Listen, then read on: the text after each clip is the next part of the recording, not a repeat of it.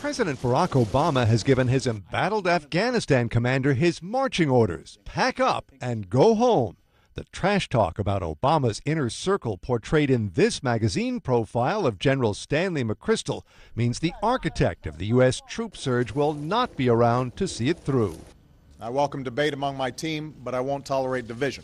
Summoned home from Kabul, McChrystal got the news in a half-hour meeting in the Oval Office.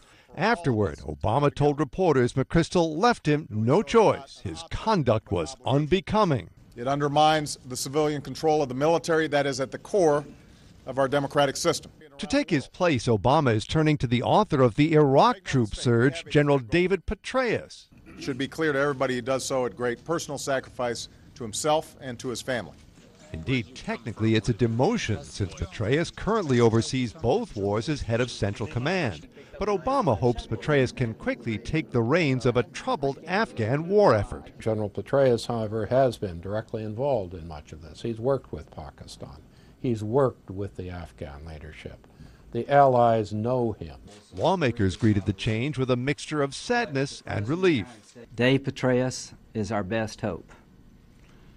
If things don't change, nobody can pull it out in Afghanistan. I think the president said today very clearly, everybody in my administration has now got to get with the program.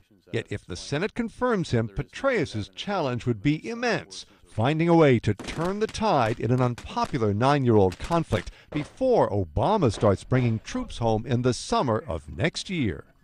Having to change commanders at this crucial juncture was the last thing the president wanted to do.